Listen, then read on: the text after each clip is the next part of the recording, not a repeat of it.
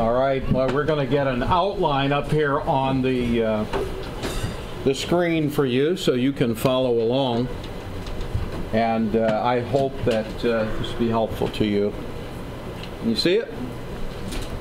Good. Okay.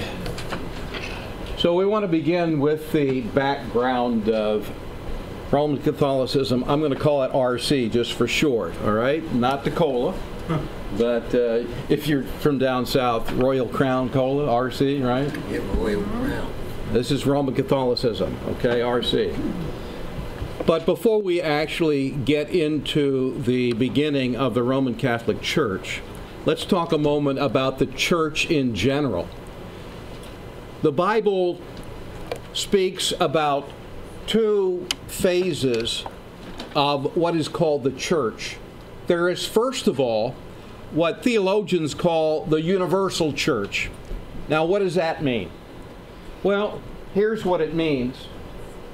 We are told in 1 Corinthians chapter 3 and verse 11 that the church, meaning the whole body of believers worldwide, and also throughout church history, that the church is built on one foundation, and that one foundation is?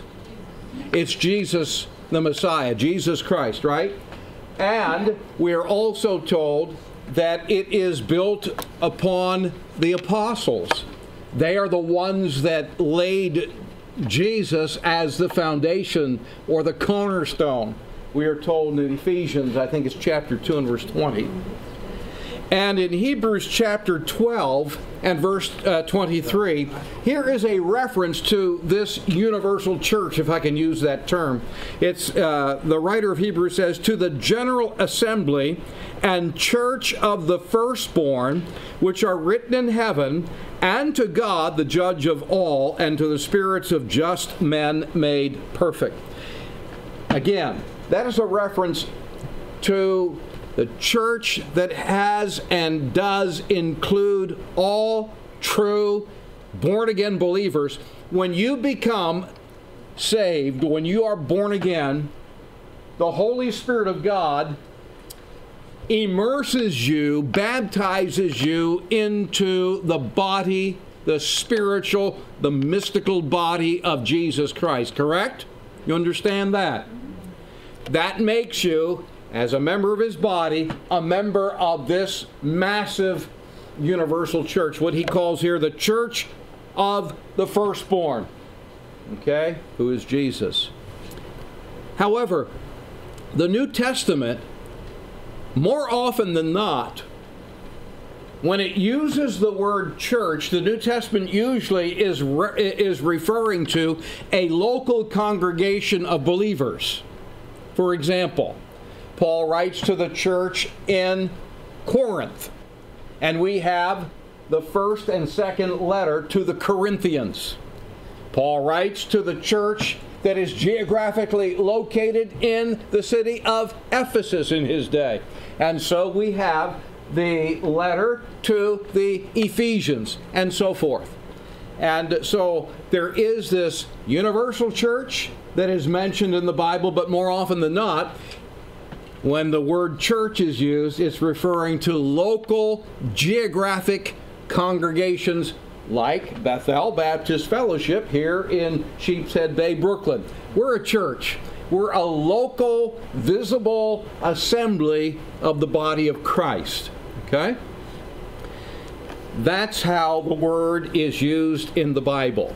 And I would also hasten to say this, that since New Testament times, there have always been believers who have practiced their Christianity based on Bible truth, who have always, since the church was founded in the first century, there have always been believers who have believed the gospel, who have believed the Word of God, and who have based their practice on the New Testament.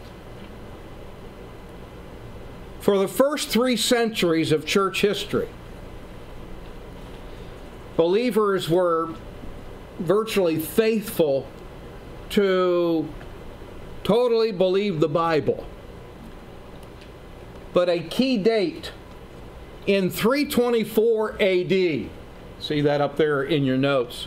In 324 AD, a Roman emperor by the name of Constantine decreed that Christianity would become the state religion. It would become the religion of the Roman Empire. He made it Rome's official religion.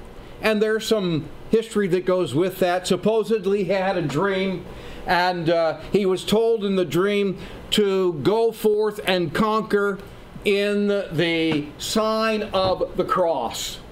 And so this is where this comes from, that he decrees Christianity, which up until then was greatly persecuted, and now becomes accepted in the Roman Empire. Well, when that happened in 324 AD, what that actually accomplished was it brought together a marriage between the church and the government. You had a church, a state-run church. You had a wedding of church and state. And of course, as a result of simply by an emperor or a king's decree saying, we're all Christians now, and you all have to be baptized into the church, what happens is you have thousands of pagans that are going to join the church because they're going to get personal advantages out of it. It's going to be to their benefit to join the church rather than not join. And so you have at this point a massive, I mean a massive introduction of paganism and all the rituals that went along with it into the churches of the Roman Empire, until they gradually became predominantly pagan, substituting pagan human traditions for biblical truth. Now, you probably were given a sheet of paper, is that not so? If you didn't get the sheet of paper and would like it, just slip your hand up and one of the ushers will see that you get it. But on this sheet of paper, I have listed inventions by the Roman Catholic Church. By that I mean the traditions that were added, and many of them, in fact, probably most of them, are of pagan origin. For instance, the first one, prayers for the dead. Prayers for the dead. Nowhere in the Bible do you find prayers for the dead. Nowhere are believers taught to pray for dead people. You know why? Why would that be? Because, yes, after death comes what? The judgment. And their state is eternally fixed. Okay? So it makes no sense biblically to pray for the dead. That is a human tradition. Here's another one. I think it's number 9. The doctrine of purgatory, established by a pope, Gregory I. And those of you that are Catholics perhaps know what purgatory is about. It comes from the Latin word that means to cleanse or to purge.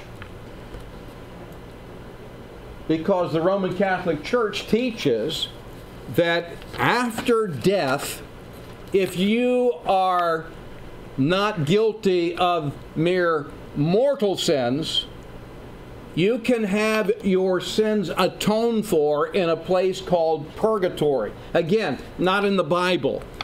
They get it from an apocryphal book that they add to the Holy Scripture.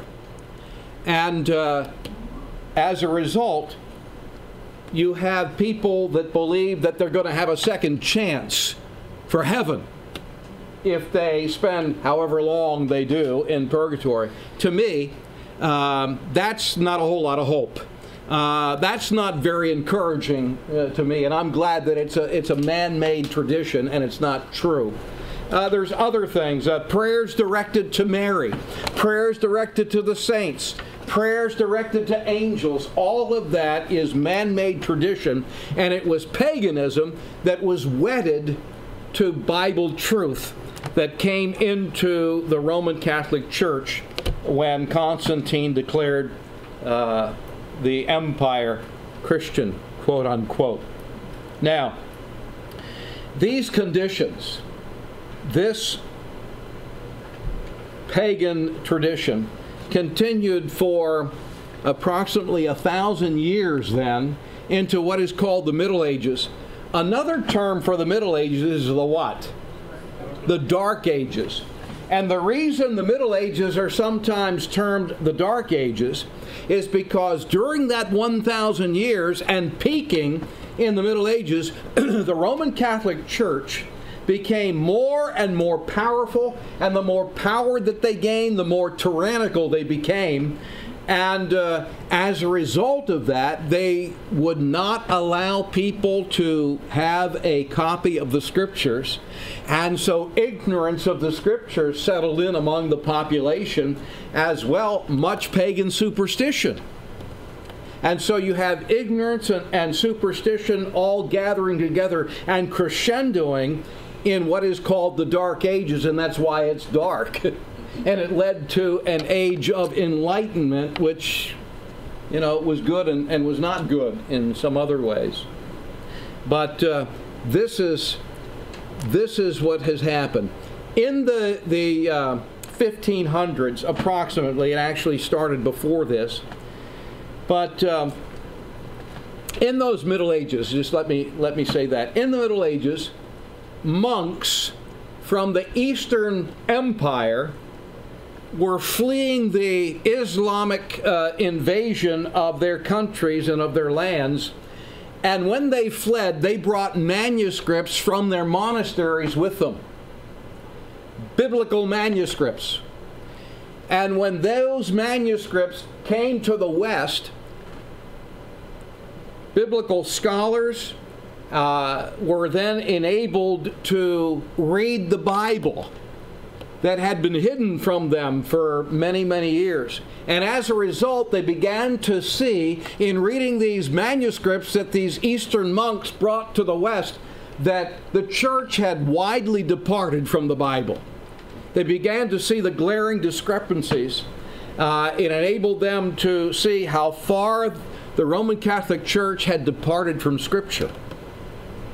Some of these scholars began to seek change, and they were called reformers.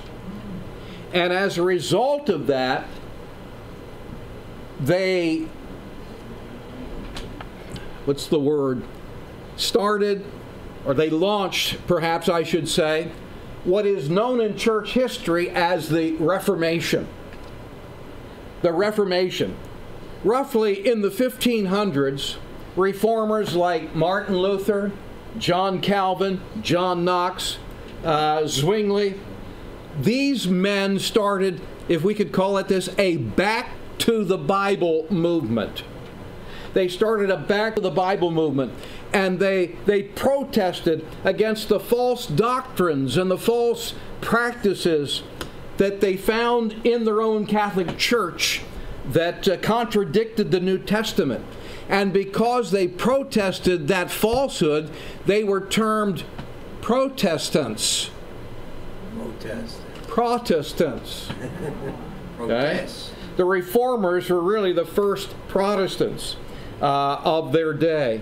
And they demanded that the church return back to the purity and the simplicity of the New Testament. Well, that did not sit well with the Roman Catholic Church, that had grown so large, that had become so powerful, that had become so tyrannical, that they countered with a counter-reformation. The Roman Catholics had a counter-reformation to try to oppose and overcome the Reformation. And so the church produced decrees or edicts. They held councils, worldwide councils, in order to put down this Reformation, but the biggest tool that they used is what is called the Inquisition. Are any of you familiar with the Inquisition? The Inquisition was specifically based in Spain.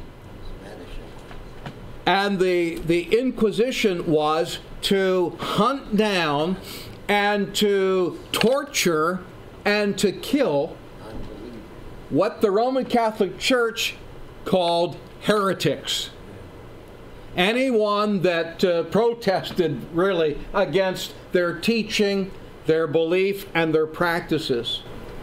And it was King Ferdinand and Queen Isabella that were specifically in control in Spain, that were the instigators of this Roman Catholic Inquisition in cahoots with the Pope of Rome. Rome's counter-revolution. By the way, I should say, if you haven't, you should look up the film called Flame in the Wind. Flame in the Wind. It's a wonderful glimpse of the true Bible believers in the days of the Inquisition and how the church persecuted them, tortured them, burned them at the stake. That was the main way in which they killed the heretics. They would tie them to a stake, put all kinds of straw and sticks around the bottom, and light it on fire, and they would burn them to death. Sometimes they would be gracious and they would strangle them first and then burn their bodies. But most of the time they just burned them alive. Didn't they kill Jews? They did also. Yes, that's true. That's true. But their main focus were the heretics within their own church that disagreed with them. But yes, they did. In fact, you understand that it was Ferdinand and Isabella that kicked the Jews out of Spain, and it's historically known that the money that was used to finance Columbus's discovery of the New World was the money that was confiscated from the Jews whose property was confiscated and who were exiled from the country of Spain. Now, let's look at the second heading, from the background to the beliefs. And I just want to talk briefly with you about the authority. But begin by talking about the name, Roman Catholicism, or Roman Catholic. Now, don't be fooled by the name Catholic. The word Catholic means universal. It comes from a Latin word that means universal. And when you think of it, the universal church that I started out with telling you about, that is mentioned in the Scripture a few times, is the Catholic Church in that sense, in that it is universal. All believers, part of the Church of the Firstborn, would make up the Catholic Church when you define it as the universal church. Am I confusing you? Do you understand what I'm saying? You get that? Yes. You don't get that. Okay. The word Catholic was taken by the Roman Catholic Church and applied to them, but it does not really mean what they say it means. It means universal. In other words, it applies to all believers and not just to them. In fact, Roman Catholicism, or Roman Catholic, is a contradiction of terms. Here's why. As I said, the word Catholic means universal, but the word Roman is a specific. And so it's like an oxymoron. It doesn't apply. It doesn't work. You can't take something that is general and then make it specific. It's a contradiction of terms, Roman Catholic or Roman Catholicism. And so they have chosen that term Catholic because They want to bill themselves as the one and only true church. That's why they've taken that term that means universal and applied it to themselves.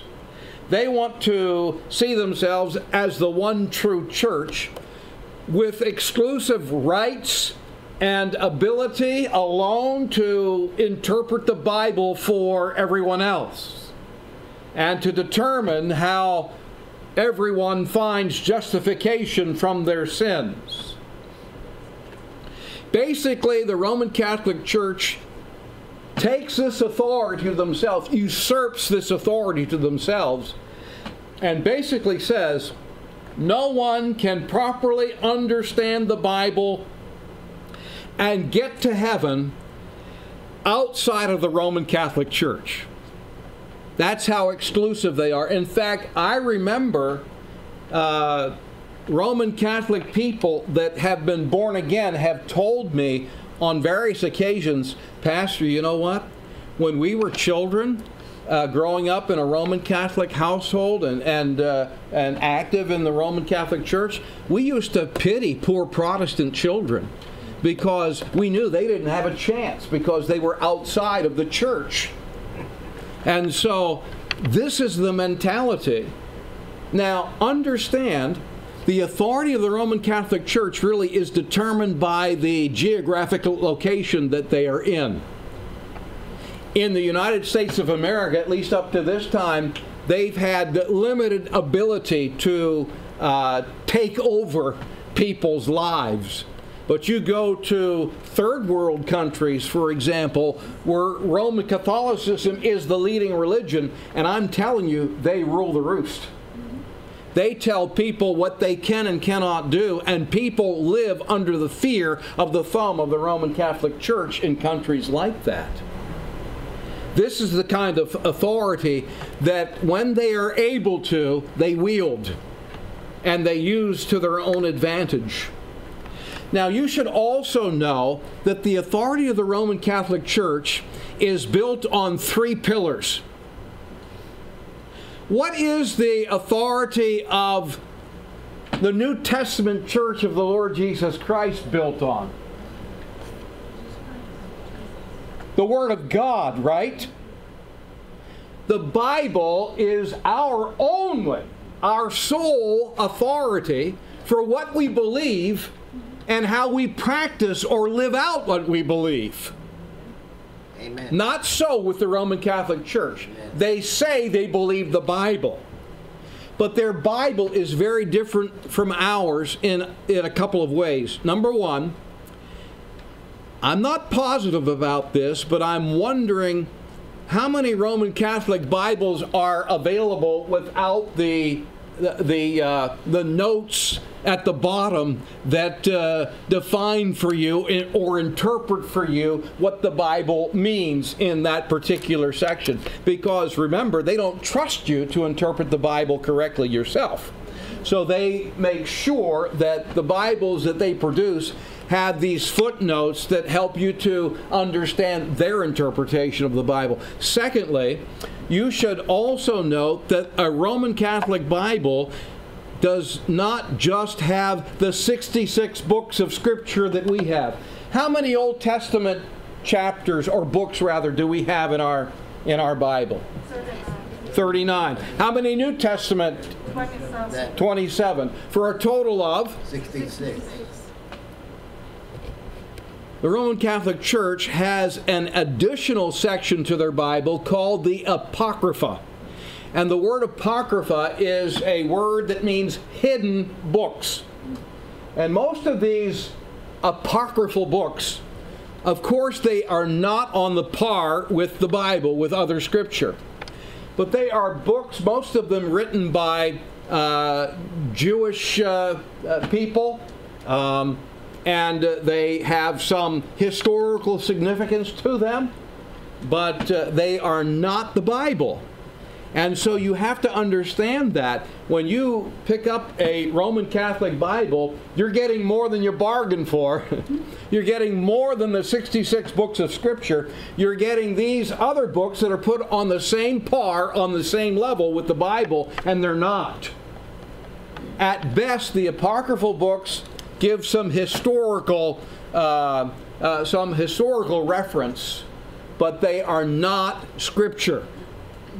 Never intended to be, never claimed to be, but the Roman Catholic Church, at a particular church council that it held, declared that to be part of Scripture.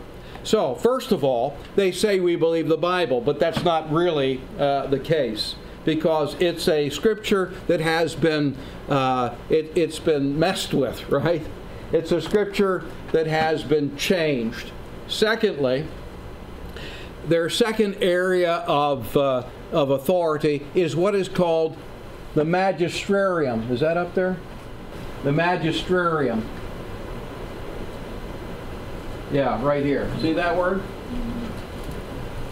And the magisterium is really the official teaching body of the Roman Catholic Church. It's made up of cardinals and Roman Catholic theologians.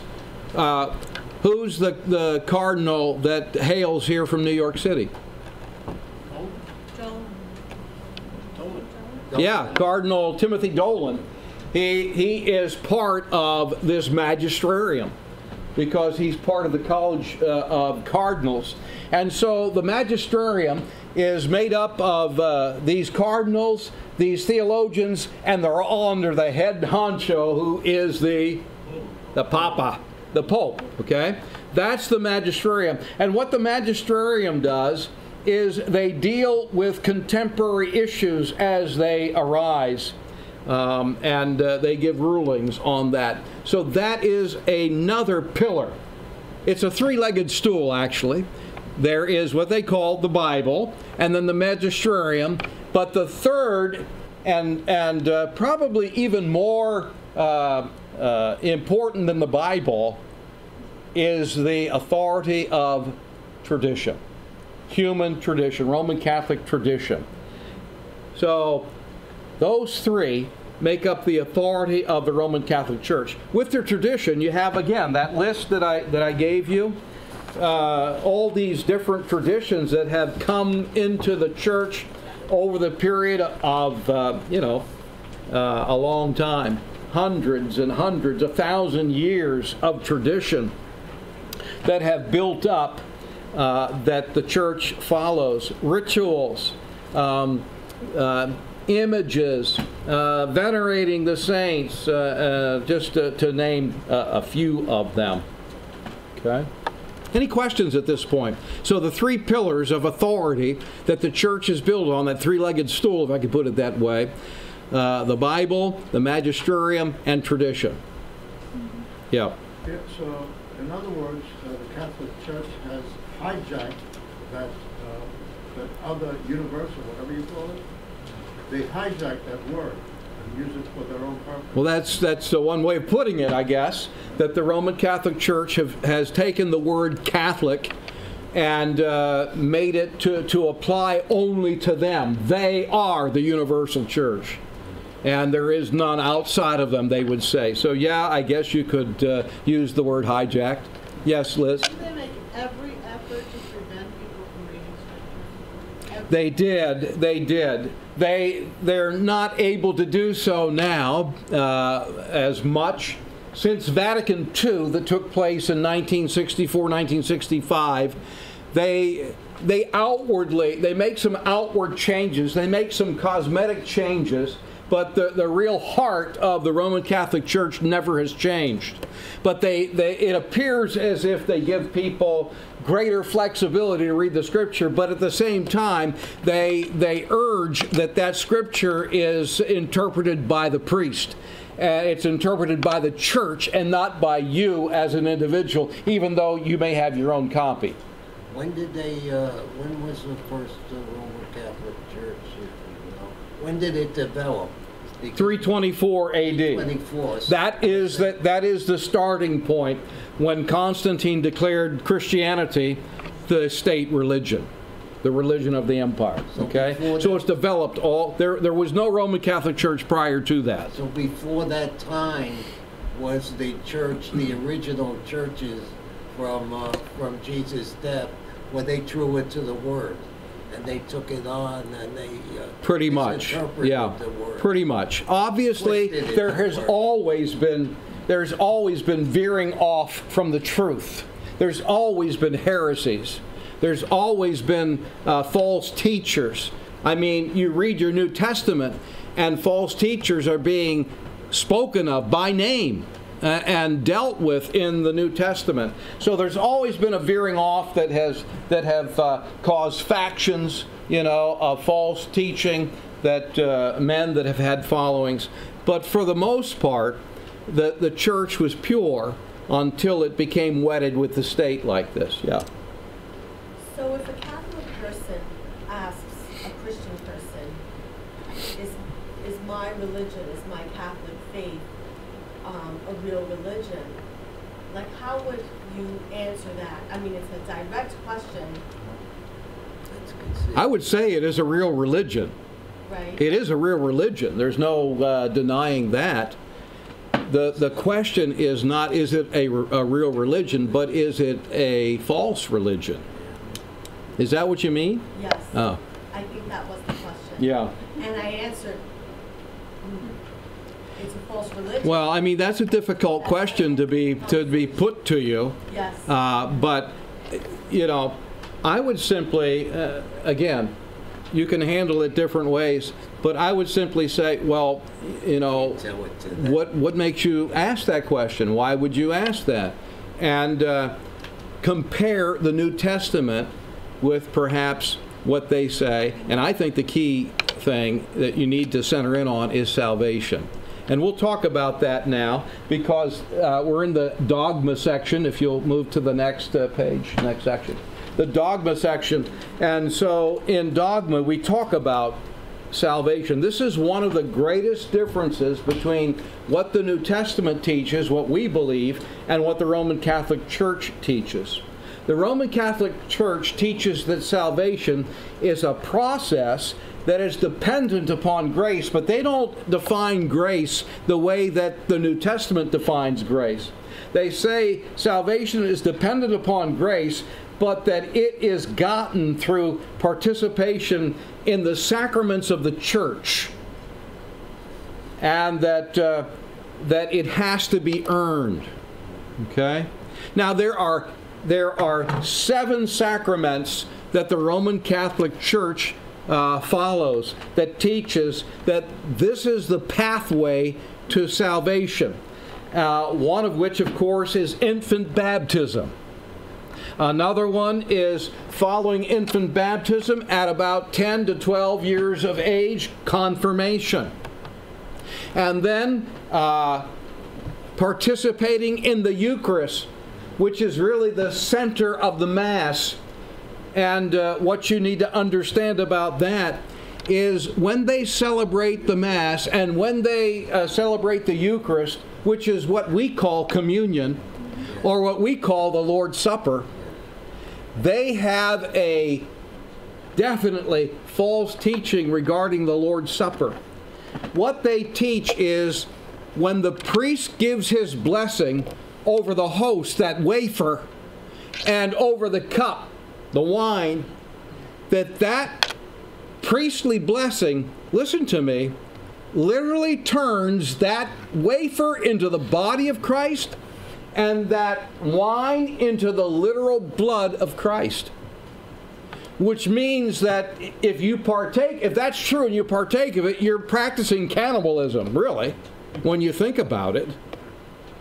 You're eating human flesh and you're drinking human blood. That's not only gross, that is the height of blasphemy and heresy. And so but that's part of the sacraments. That's part of being saved. That's how you get saved. You got to participate in these sacraments as much as possible. Another sacrament is doing penance. And the way that penance has been done for many years is by you going to confession every week and confessing to a priest your sin. Now, they're not as big on that as they used to be. But you remember, when you go to confession, when you tell the priest your sins, that he tells you what you have to do to atone for that sin yourself. It might be you have to say, 10 Hail Marys or 5 Our Fathers or whatever. Certain prayers that you got to pray for certain sins, and a certain number of them. Okay? That's penance. Certain things that you have to do. You have to discipline yourself. You have to punish yourself. In fact, that's what is going on in the Philippines during the Easter celebration, or prior to Easter, when they flagellate themselves, and they get themselves actually hung on a wooden cross. They're doing penance that way. They're trying to gain points for forgiveness of sins. It's human works.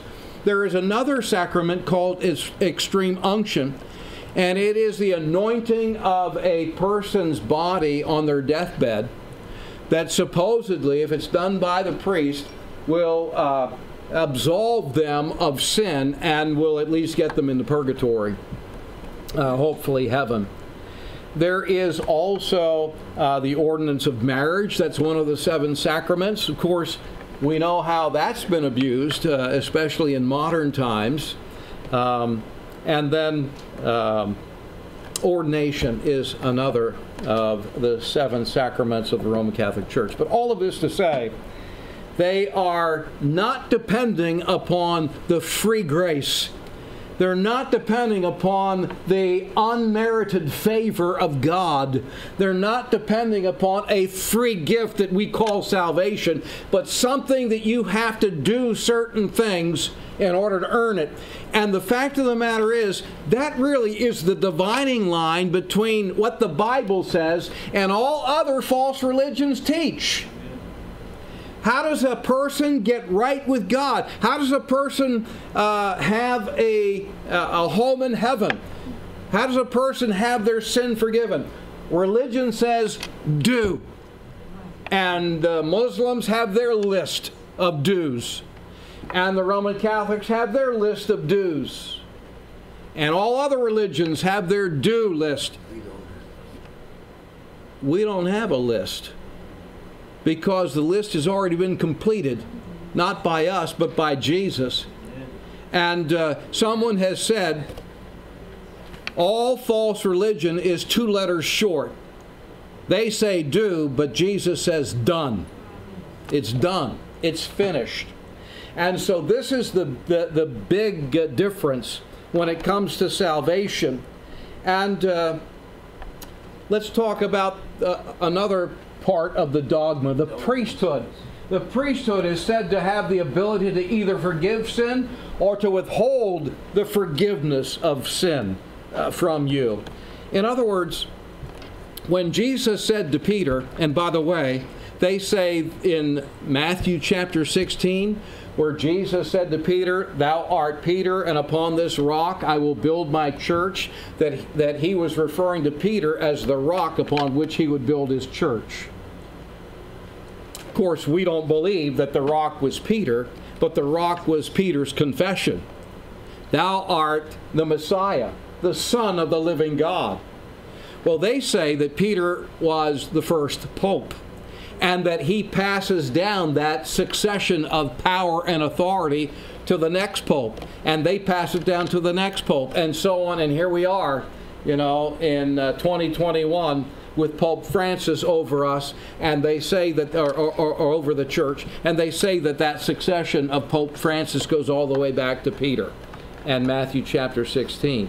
Well, priestly power to forgive sin is based also on that Matthew 16 and Matthew 18 passage where Jesus says to his disciples, if what you bind will be bound in heaven, what you loose will be loosed in heaven, which they interpret as the ability to either forgive or withhold forgiveness of sin from people. But that is not what Jesus meant. I'm not going to go into that today, but in other words, the priest, he has the lifeline to heaven. You don't. The priest has a vertical lifeline to heaven, and all the rest of us are just peons, you know, and we have no hope but through the priest, through his life. If he throws us a lifeline, because he has that vertical relationship, the rest of us are all in a horizontal relationship. And so this priesthood and its ability to bind or loose, to forgive or not forgive, through penance or confession or the Eucharist at Mass, is really, it holds power over an individual. I'm thankful that when the New Testament talks about priests, it says you're a priest, male or female. If you're a believer, you are a priest. And so the New Testament teaches the priesthood of all true believers in Jesus, and not some clerical class that is above the laity. Okay? It's a power grab is really what it's about. It's a way to keep people in bondage. In fact, the church has said on more than one occasion, you give me a child from birth and we'll keep them for life. How many times have you heard the Catholics say, look, I was born a Catholic, I'll die a Catholic? Of course, Jewish people and other people say that too. But I mean, that's what they want. That's what they teach. That's what they're shooting for. Another, and the final thing I'm going to mention today, is the veneration that the church teaches. The veneration of angels, images, statues, saints, of course, probably more than any, Mary herself. And they divide it up into different degrees of venerating them. Latria, dulia, hyperdulia. Hyperdulia is the highest form of veneration, and that is reserved for Mary. You're to pray through these angels. You're to pray through these saints. You're to pray to God through Mary. They say that they use just human logic. For example, you know, when you were a child, if you wanted something really badly, you probably didn't go to your dad because he was more hard-nosed than your mom. So you would go to your mother because she's more soft and tender and compassionate, and you would ask her in a nice way, and you would then get what you want through your mother. She would go to dad and get him to approve. Well, that's the priestly logic that is used in praying to Mary. You don't go to God directly, or even Jesus. You go through Mary, and Mary, she's the mother of Jesus, and so she's able to soften him up and get from him what you need. That's the logic, and that's what they teach regarding praying through Mary or the saints. But Mary is called the Mother of God. Is she the Mother of God? Does God have a mother? I don't think so. She's the mother of the human Jesus, but she's not the mother of his deity. That's different. He was 100% God and 100% man. And she is the mother of his humanity, in a sense, because she carried him in her womb and gave him birth, but the seed was planted by the Holy Spirit of God in her womb. She's called the mother of angels. In fact, she's called the mother of the Roman Catholic Church. One of the favorite terms that the church has for Mary is the Queen of Heaven. If you go back in the prophets, you'll find in Jeremiah that the idolatrous Israelites were praying to a false god called the Queen of Heaven. Roman Catholicism, and I'm not going to trace it back for you, but the roots of it can go all the way back to the Tower of Babel. There's books that's been written on this. The Babylonian mystery religion and how it has developed through the millennia. And I would also say this, and this is really blasphemous. The Roman Catholic Church teaches that Mary is a co-mediator. There is one mediator between man and God, right? Who is it? Jesus. But the Roman Catholic Church teaches that Mary is a co-mediator with Jesus to God, the Father. Not only that, the blasphemy goes even deeper. The Church teaches that Mary is a co-redemptrix, which means when Jesus died on that cross to provide redemption for us, that she suffered redemption for us vicariously through her Son, and it's through her redemption as well as his that we can hope to earn our salvation. That's pretty serious stuff. Now, that's all I'm going to say in part one, other than to close with this thought. I'm not telling you this so that you get angry with Roman Catholics. You need to love them. The only way you'll ever bring anyone out of darkness into the light is by loving them to life. Loving them to life in Jesus. He is the life. And so, don't start arguments with them. That you have this head knowledge, that's not going to help you to win them to Jesus. You just need to show them the Scripture. I wanted you to know what they believe, but you need to show them the Scripture. You need to show them, and I start with them often in this way. Did you know, or how do you know? Do you know that you have eternal life? Are you 100% sure? Are you 100% sure that when you die, let's say 5 years from now, you're going to be in heaven? Oh, no one can know that. Can I show you in the Bible where it says you can know? 1 John 5:13. These things have I written unto you that believe on the name of the Son of God, that you may know that you have eternal life. That's how I begin it with Roman Catholic people. But anyway, that's just a little bit of a part of what I wanted to share with you. We'll pick it up next week. And is there any questions before we close in prayer, Liz? Found out the power of the Word of God. A little Catholic child I was, nuns, in about 1965. They told us to read a section of Exodus, only a little section. But I kept reading. They came in and she asked any questions. And she was a very strict nun, and I was very respectful, and I never tried to sass anyone. And I said, why do we have statues if it says no greater than? She got angry, she pointed, she yelled, I didn't tell you to read that, but she never answered the question. Everyone in class heard my question. Never answered. I think God was showing us. How old were you? I was like 7th grade, whatever. So about 12. She never answered. Great question. It was honest because I didn't realize I had read more. Oh, okay. She told us to. Okay. And she said, in 1965, I think it was, I did not tell you to read that section of the Bible. Interesting. Want to control everything. It's interesting, isn't it? But good question. That's great. Well, yes. Do they still practice indulgences? And is that related to the priests forgiving, being able to forgive sins? Yeah. Yeah. They do, but not in the same way they did when Tetzel was selling them.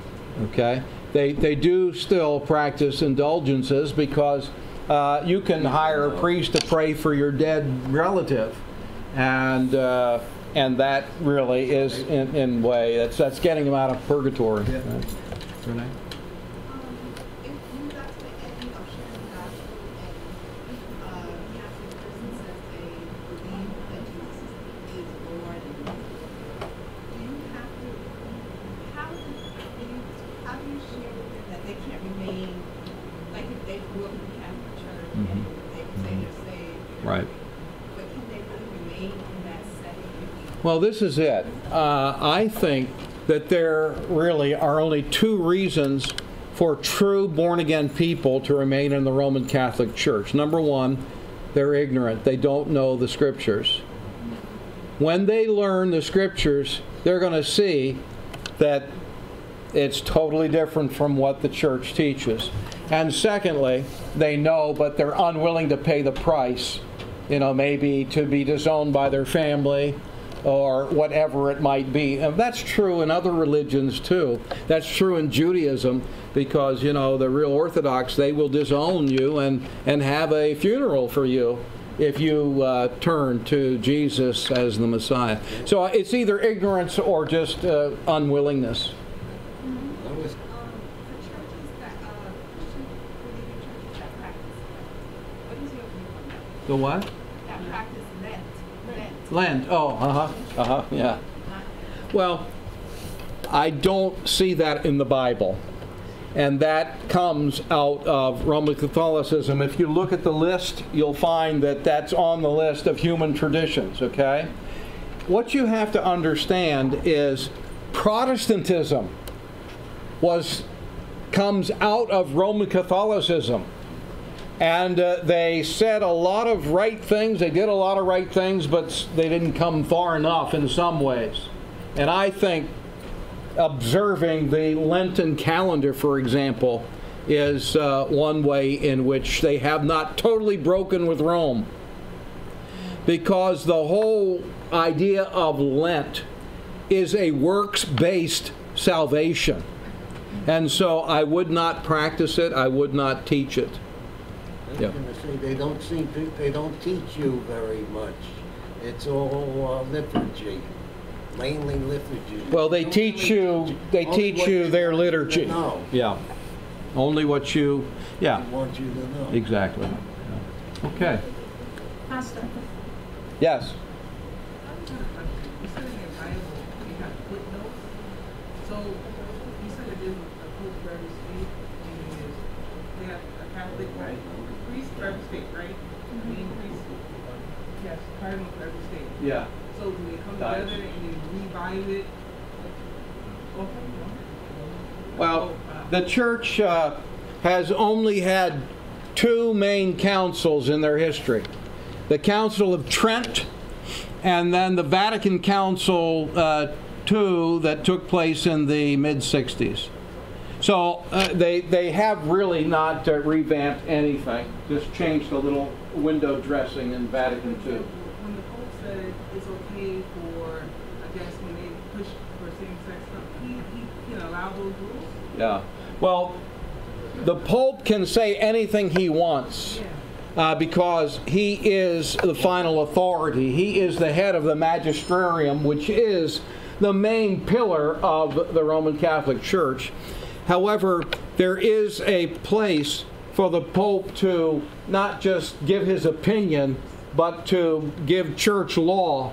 And when the Pope sits in what they call the position of ex officio, that means that what he says is binding on all Catholics.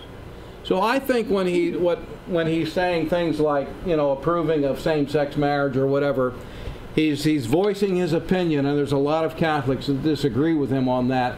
But he's not speaking in that official position where you have to obey me or you're excommunicated. Yeah, we need to pull the plug on this. He's elected or appointed, right? So where is his deity? Where is his, he's man-made. Who are you to question? All right, let's close in prayer. Heavenly Father, I want to thank you today for the opportunity that we've had to talk about this important subject. But Lord, we want to love Catholics. We want to reach them with the gospel. And although we may hate the system, I pray that we'd be able to differentiate between the people and the system that they are so tragically caught up in. Lord, give us a love for these people as we would want to have a love for the Jewish people or the Muslim people.